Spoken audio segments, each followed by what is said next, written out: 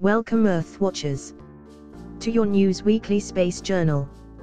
With your host Adelphia.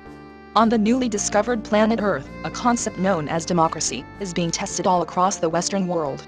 After elections had taken place in the nation of the United States, is now being contested by those who supported an elderly white female primate, recognized as a Hillary.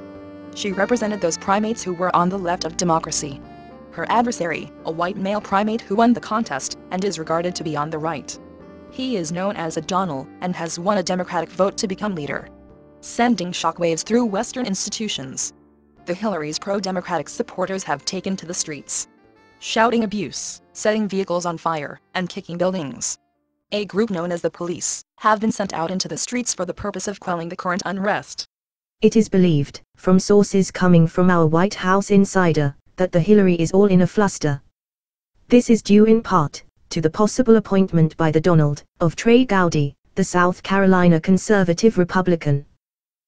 So I want us to summarize for just a second. Secretary Clinton said she followed all State Department rules and regulations, but the truth is she did not. Secretary Clinton said her unique email arrangement was approved by the State Department, but it was not. Secretary Clinton said she used one device for convenience, but she did not. Secretary Clinton said she did not send or receive classified material, but she did. Wow, it seems that the Hillary is in real big trouble.